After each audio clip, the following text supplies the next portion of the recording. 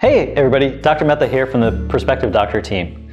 A question we get all the time is, how do I get started with shadowing, or how do I get shadowing experience as a pre-med?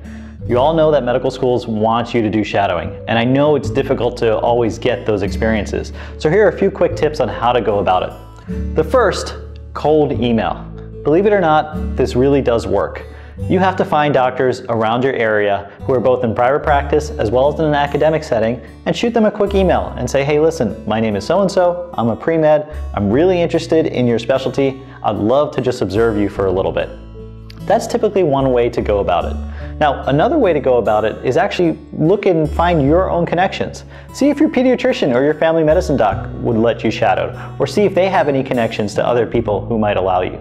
Utilize your friends and your family members and see what doctors they've shadowed or what doctors they go to, and maybe they can plug you in. Now, a couple of other ways to potentially get this shadowing experience.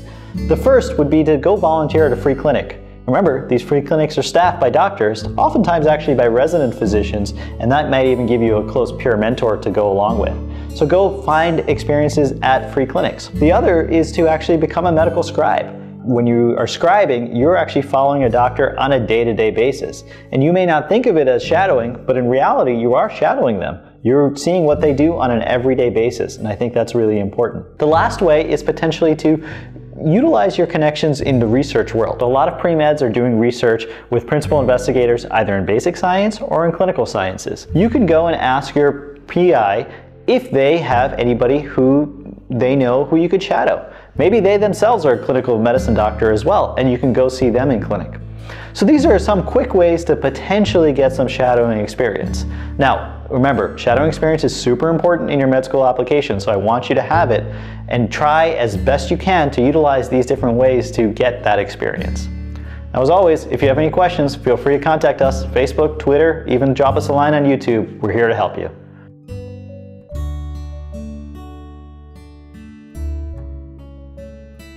Thanks for checking out that video. I hope you found it helpful. For even more, subscribe to our YouTube channel and check out our blog. And remember, if you need help through the MCAT, admissions, or USMLE, Med School Coach has you covered.